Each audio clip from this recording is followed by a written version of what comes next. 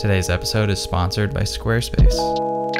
Yo, I wanted to do a super quick video about reciprocity and how I tame it like the angry beast out of hell that it kinda is. A lot of people have been sending me questions about film reciprocity, so hopefully this silences you forever. So what is reciprocity?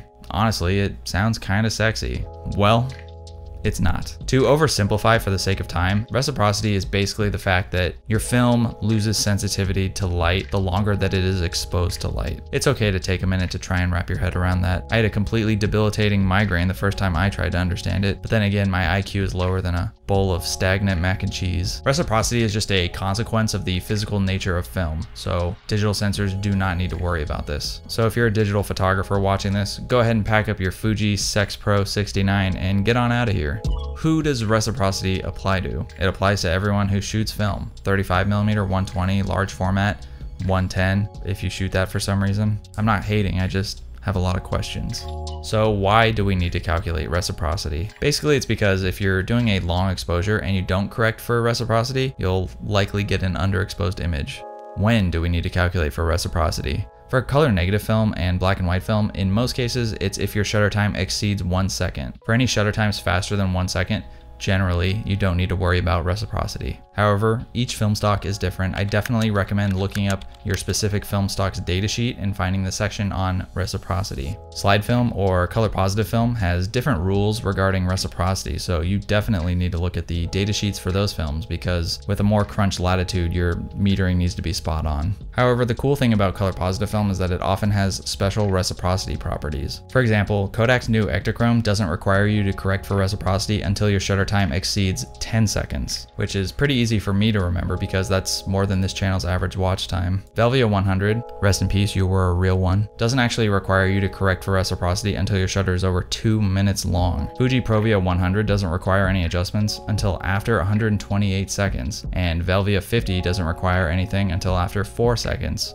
Which is just pathetic. Ugh, this already sounds exhausting. Is there just an easy way to deal with this? Yes. The way that I stay so cool, calm, and collected in the face of total reciprocity failure is by using something called the reciprocity factor, or the P factor. Most popular film stocks have a P factor readily available online. The P factor is basically just an exponential value that you plug into your shutter time. So how does it work?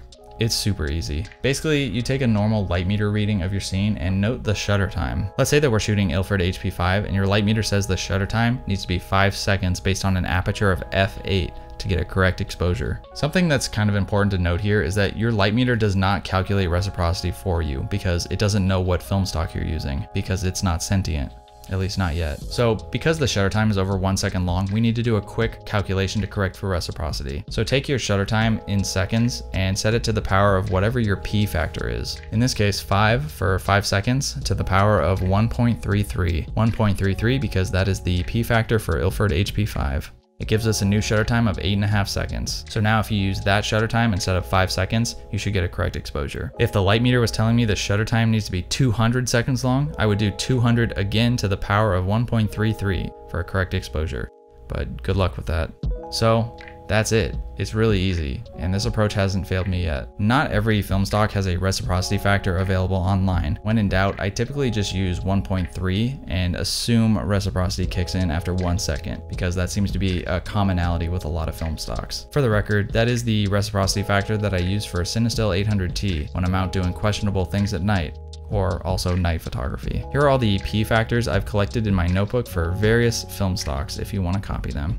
But if you're tired already of hearing about P factors, how about the cool factor with today's sponsor, Squarespace? I've been personally using Squarespace for 4 years now, and I can't recommend them more. About a year ago, I renovated my personal website to be more photography based, and their selection of hundreds of professionally designed templates made it super easy to get a head start on a polished looking page. Squarespace has templates applicable to just about any subject you want to make a website about, whether it's photography, cooking, literature, or deep woods Bigfoot wrestling. They've got you covered. If you'd like to go a step further, you can even create an online shop to sell your work. With real-time analytics and shop customization, you can establish an easy transactional way to get your work out there in the world. And if you have questions or run into a snag, Squarespace offers 24/7 around-the-clock customer support. So what are you waiting for? If you're ready to build a website, you can start a free trial today at squarespace.com/grainydays. And if you use the code grainydays at checkout, you can get 10% off your first purchase.